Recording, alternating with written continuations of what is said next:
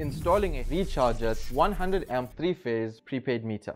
In this video, we will be installing a recharger 3-phase 100 amp per phase prepaid meter. Unscrew and remove the plastic front cover. Mount the meter onto the wall. Connect the supply from the main DB to the meter, ensuring that terminals 1, 4 and 7 are lives and terminal 10 is the neutral. Connect the load to the meter, ensuring that terminals 3, 6 and 9 are lives and terminal 12 is the neutral. Screw the cover back on. Switch on the power from the main DB to the meter. A LED will now be visible, and this means power is flowing through your meter. Press 865 to activate the meter and the tamper, and the screen will now say success, completing your installation. Visit our website or contact us for more information.